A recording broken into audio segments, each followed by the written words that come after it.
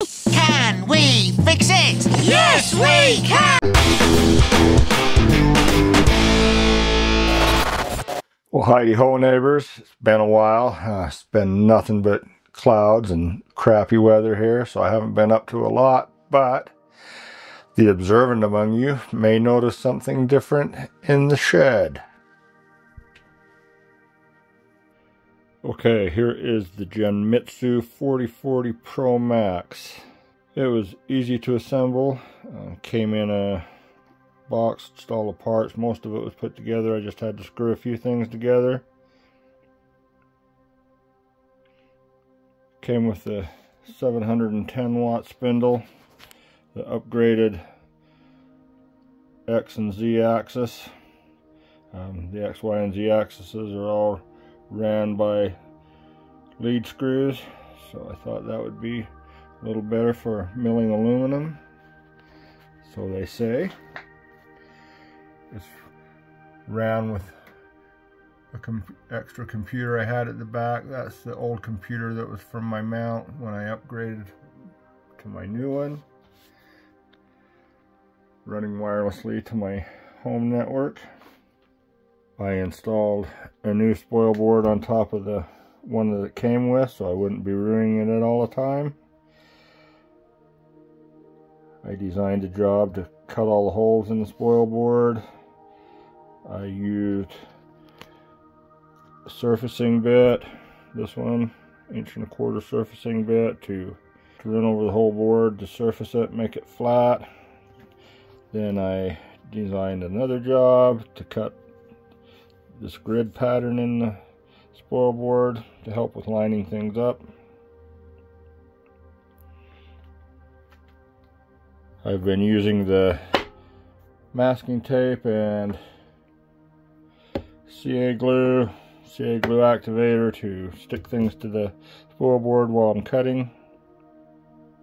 Seems to work well. So far I've been practicing with quite a bit of MDF to get the hang of things. Tried a little aluminum just to make sure it would work. So I think this should upgrade my DIY game quite significantly. So, new CNC machine can only mean one thing. Harmonic drive mount version 2. So I have a few ideas on that. We'll talk about that in a second. I think I'll be able to get a lot more precise cuts with this. Before, I was lucky to get within 1/8 of an inch with the tools I had. Could be causing some issues, I don't know. Hopefully, cutting all my parts to within few thousandths of an inch, maybe make it a little more accurate. So I've been using a program called Easel to design things in. It's a free 3D program for CNC machines. They do have a paid version to use their cool stuff. I might have to upgrade to that. I don't know, there's a monthly fee. I'm not really into that. I also use another program called UGS, or Universal G-Code Sender. That's what I send the G-code to the actual machine with the computer that's hooked to it. Anyway, let's talk about the new stuff. Alright, here are some of my ideas. So, I think I'm going to use a little bit thicker aluminum in a few spots in case there was any flexure or anything in the aluminum.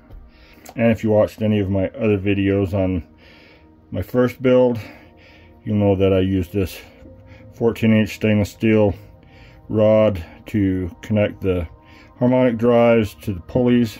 Well, my new idea is I'm going to use 14-inch tube,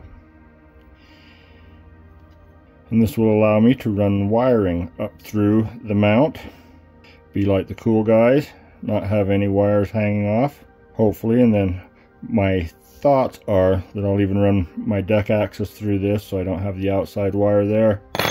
Also, I'm planning on having 2 USB ports and 2 RJ11 ports, so I can have RJ11 ports up on the Los Mandy part of the mount, and also 2 USB ports and power, so I can have some pretty good cable management, hopefully. Okay, so as I said, I've been designing an easel. Seems to be a pretty easy design software. I've been practicing in MDF, so hopefully things will be a little more precise. One of my first designs was I took the CAD drawings for the size 17 mounts that I had sitting around, and I did this in easel, cut that out. It's a lot more precise than what I was doing before. The mount drops right in, holes line up. I think I'll be okay on this one.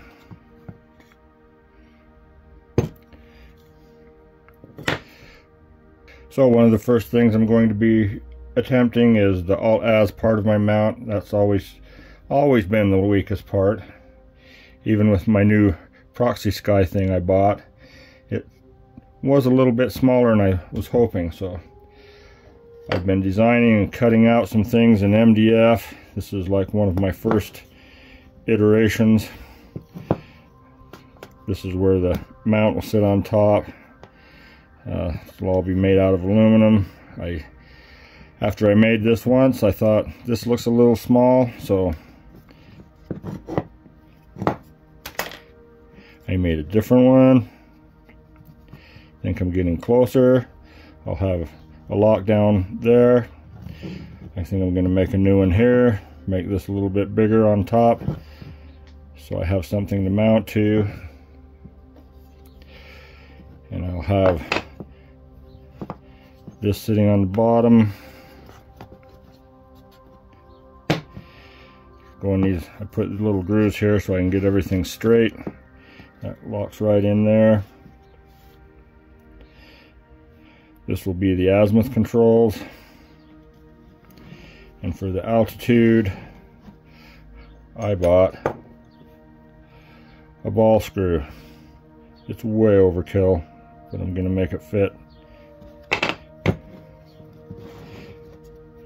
in here some way. I'll have to cut this off a lot, I see. But I'll have this mounted in here. I'll have to just shave the sides off with my CNC machine, and I'll make a way to mount it to the sides here so it can rotate a little bit. And that is the mount thus far. Okay, well, hope you stick around, watch me build my new one. I think it may be a little more work than the last one. I'm going to take my time a little more, hopefully build a more quality unit. May look a little better, hopefully a little more sturdy, but I guess we'll have to wait till the end to see if it did any good. So anyway, like, share, subscribe if you don't want to miss anything. There have been a couple of clear nights, so I was able to shoot one galaxy. Take a look at it at the end of the video. I'll talk to you later, and clouds suck.